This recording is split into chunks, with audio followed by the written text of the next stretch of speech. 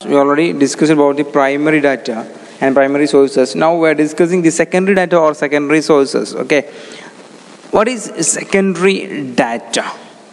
The source of the data are said to be secondary when data are published or released by another organization or which have already been collected by some other persons.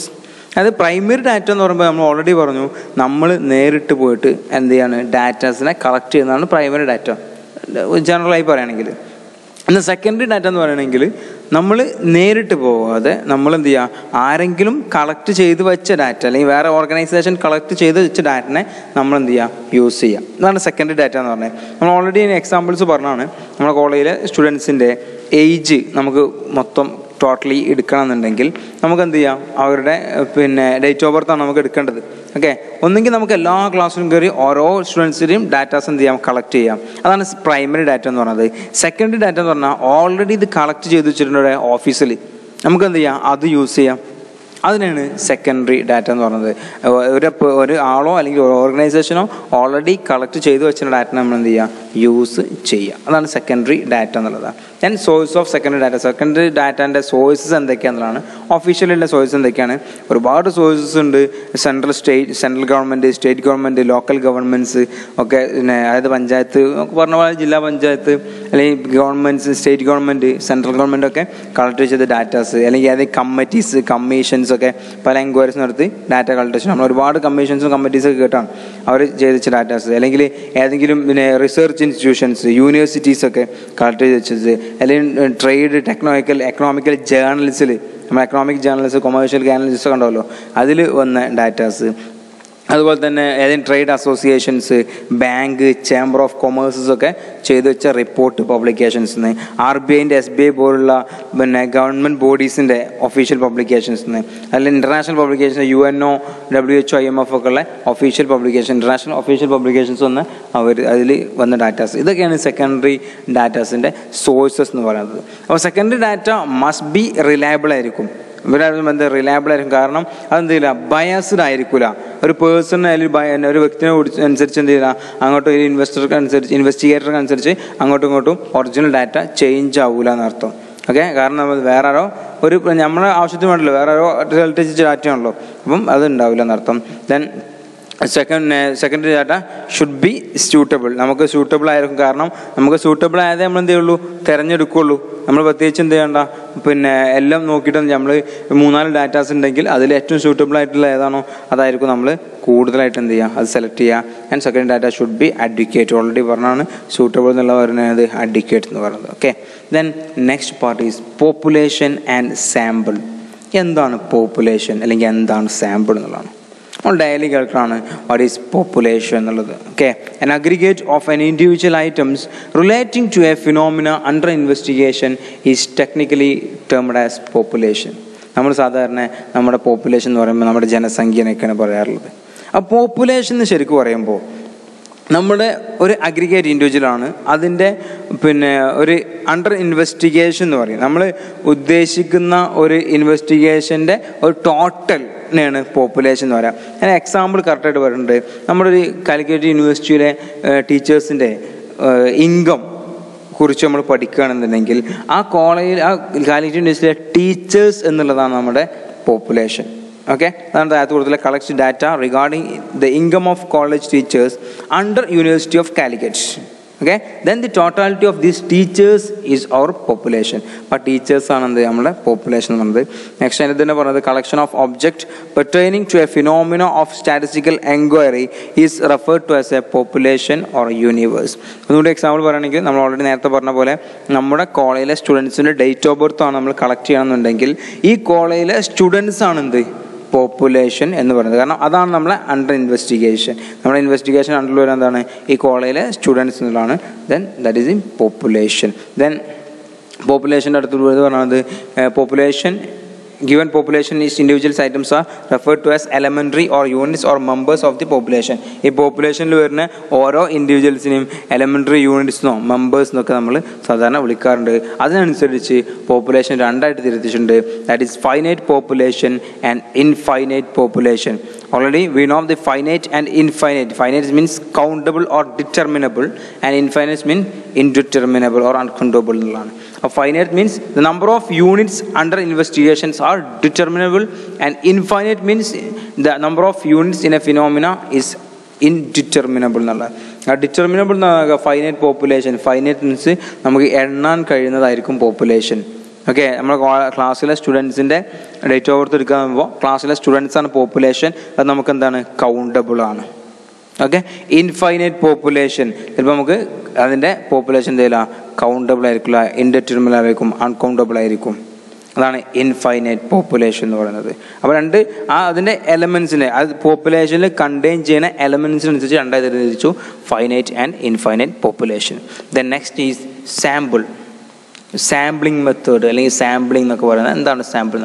When a few items are selected for a statistical enquiry from a given population, or it is a subset of the population or small part of the population. അപ്പോൾ sample എന്ന് പറയുമ്പോൾ ഒരു പോപ്പുലേഷൻ്റെ സബ്സെറ്റാണ്.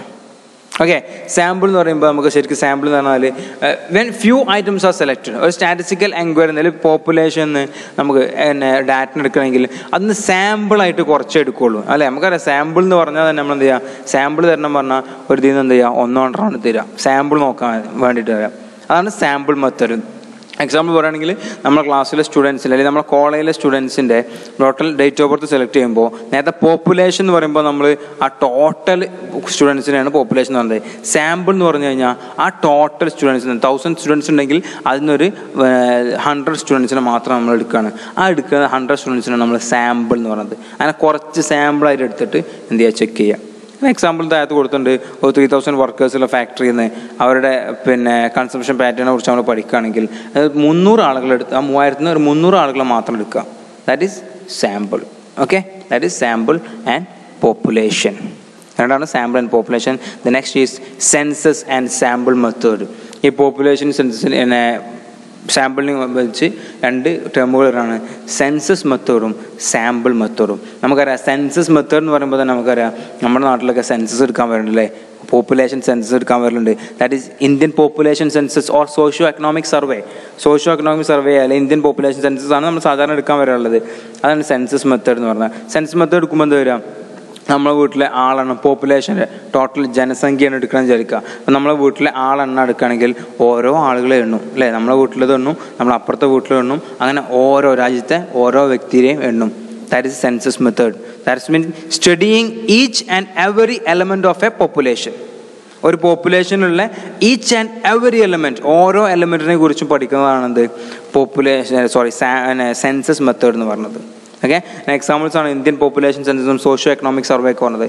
അപ്പം census എന്ന് പറയുമ്പോൾ അതിലുള്ള ഓരോ എലമെൻറ്റിനെ കുറിച്ച് പഠിക്കുക എന്നുള്ളതാണ്.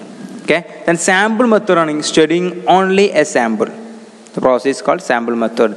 സാമ്പിൾ മെത്തേഡ് എന്ന് പറഞ്ഞാൽ ഓരോ ഈച്ച് ആൻഡ് എവറി എലമെൻറ്റിനെ എടുക്കില്ല, പകരം 1, 2, 3 ആളുകളെ മാത്രമേ എന്ത് ചെയ്യും സെലക്ട് ചെയ്തിട്ട് അതിനെക്കുറിച്ച് മാത്രം പഠിക്കണമെന്നത് സാമ്പിൾ സർവേ എന്ന് പറയുന്നത്. നാഷണൽ സാമ്പിൾ സർവേ എൻക്വയറി അതിൻ്റെ എക്സാമ്പിളായിട്ട് പറഞ്ഞിട്ടുള്ളത്. The next is variables and attributes. എന്താണ് വേരിയബിൾ, എന്താണ് ആട്രിബ്യൂട്ട് എന്നുള്ളതാണ്. Then quantitative or numerical characteristics of data are called variables, or a quantity which varies from one person to another person, or one time to another time, or one place to another place is called variable.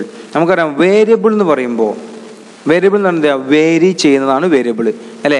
എപ്പം vary ചെയ്യുന്നത് ഒരു person നിന്ന് ഒരു പേഴ്സണിലേക്ക്, ഒരാളിൽ നിന്ന് ഒരാളിലേക്കോ, ഒരു സ്ഥലത്തു നിന്ന് ഒരു സ്ഥലത്തേക്കോ, അല്ലെങ്കിൽ ഒരു സമയത്തു നിന്ന് മറ്റൊരു സമയത്തേക്കോ മാറുമ്പോൾ വേരി ചെയ്യുന്ന ക്വാണ്ടിറ്റിയാണ് വേരിയബിൾ എന്ന് പറയുന്നത്. ഓക്കെ, അപ്പം നമുക്ക് മനസ്സിലായി variable is A quantitative data or numerical data. Variable എന്ന് പറയുമ്പോൾ ഒരു ക്വാണ്ടിറ്റി ആയിരിക്കും അല്ലെങ്കിൽ നമ്പർ ആയിരിക്കും അതിൻ്റെ ആൻസർ എന്നുള്ളതാണ്. ഓക്കെ, വേരിയബിൾ എന്ന് പറയുമ്പോൾ ക്വാണ്ടിറ്റിയാണ്, ക്വാണ്ടിറ്റി എന്ന് പറയുമ്പോൾ നമ്പറാണ് അല്ലേ. നമ്മൾ 2 പാക്ക് ബിസ്ക്കറ്റ് എന്ന് പറയുമ്പോൾ 2 എന്നുള്ളതാണ് ക്വാണ്ടിറ്റിയാണ്. ഓക്കെ, ക്വാണ്ടിറ്റിയാണ് നമ്മൾ പറയാറുള്ളത്. സാധാരണ വാങ്ങുമ്പോൾ അധികം ക്വാണ്ടിറ്റിയാണ് നമ്മൾ പറയാറുള്ളത് അല്ലേ. അപ്പോൾ ക്വാണ്ടിറ്റേറ്റീവ് ഡാറ്റയാണ് വേരിയബിൾ എന്ന് പറയുന്നത്. ആ quantitative data variable, that is means varies. Variable എന്ന് പറയുമ്പോൾ അത് വേരി ചെയ്യും. എപ്പോഴൊക്കെ? one person to another person, one time to another time, and one place to another place. Okay, that is variable. And examples are കൊടുത്തിട്ടുള്ളത് price of given commodity or weight and height of a student. weight height of student commodity ഒക്കെ പറഞ്ഞിട്ടുള്ള ഒക്കെ എന്താണ് വേരിയബിൾസിന് example. കാരണം അതൊക്കെ എന്താണ് quantity numbers ആയിട്ടാണ് denote ചെയ്യുക. Then next is attribute. That means qualitative characteristics possessed by each individuals in a group. ഒരു ഗ്രൂപ്പിൽ ഈച്ച് ഇൻഡിവിജ്വൽസും ക്വാളിറ്റേറ്റീവ് ക്യാരക്ടേഴ്സ് ഉണ്ടാവും ഓരോരുത്തരും. അതെന്ത് ചെയ്യാൻ പറ്റില്ല? ന്യൂമറിക്കൽ വാല്യൂസ് നമുക്ക് കാണിക്കാൻ പറ്റില്ല. It can't assume numerical values. That is qualitative characteristics. That is A attribute. That means honesty, sex, colour. അല്ലേ, ഒരു വ്യക്തിൻ്റെ കളർ എന്ന് പറയുമ്പോൾ നമുക്ക് ക്വാണ്ടിറ്റി കാണിക്കാൻ പറ്റില്ല. അത് അയാളുടെ ക്വാളിറ്റിയാണ്. ഓക്കെ, ഒരാളുടെ സെക്സ്, അയാളുടെ ജെൻഡർ എന്നുള്ളത് അയാളുടെ ക്വാളിറ്റിയാണ്. That can't assume numericals values. നമുക്ക് ന്യൂമറിക്കൽ വാല്യൂസ് ഒന്നും എന്ത് ചെയ്യാൻ പറ്റില്ല, കാണിക്കാൻ പറ്റില്ല. Okay, qualitative, that is attribute. അപ്പോൾ വേരിയബിൾ എന്ന് പറയുമ്പോൾ ക്വാണ്ടിറ്റേറ്റീവും ആട്രിബ്യൂട്ട് എന്ന് പറയുമ്പോൾ ക്വാളിറ്റേറ്റീവ് ക്യാരക്ടറുള്ള സാധനം. ഈ വേരിയബിൾസിനെ രണ്ട് ടൈപ്പായിട്ട് കാണുന്നുണ്ട്: discrete or discontinuous and continuous. Discrete or discontinuous and continuous. കണ്ടിന്യൂസും discontinuous, അല്ലെങ്കിൽ ഡിസ്ക്രീറ്റും കണ്ടിന്യൂസും ആയിട്ട് രണ്ടായിട്ട് തരംതിരിക്കുന്നുണ്ട്. Those discrete എന്ന് പറയുമ്പോൾ those variables which can assume only distinct or particular values, that is discrete. Discrete എന്ന് പറയുമ്പോൾ നമ്മുടെ വേരിയബിൾസിന് ഒരു ഡിസ്റ്റിങ്ക്റ്റ് ആയിട്ടുള്ള വാല്യൂ അല്ലെങ്കിൽ പർട്ടിക്കുലർ വാല്യൂ ഉണ്ടാവും. അതിനാണ് ഡിസ്ക്രീറ്റ് എന്ന് പറയുന്നത്. Example, number of children's per family എന്ന് പറയുമ്പോൾ എന്ത് സാധാരണ കാണിക്കുക? ഒരു ഫാമിലിയിലെ ചിൽഡ്രൻസ് 5 ആണെങ്കിൽ 5, 10 ആണെങ്കിൽ 10 എന്ന് കറക്റ്റ് പറയും. അല്ലെങ്കിൽ വീട്ടിലെ റൂമുകളുടെ എണ്ണം എത്ര എന്ന് വെച്ചാൽ 4 or 5 or 6 എന്ന് പറഞ്ഞിട്ട് കറക്റ്റ് ഡിസ്റ്റിങ്ക്റ്റ് ആയിട്ടുള്ള അല്ലെങ്കിൽ പർട്ടിക്കുലർ വാല്യൂ ഉണ്ടാവും. That is discrete. Okay, correct values ആയിരിക്കും ഒന്നുണ്ടാകുക ആണല്ലോ. Then what is continuous?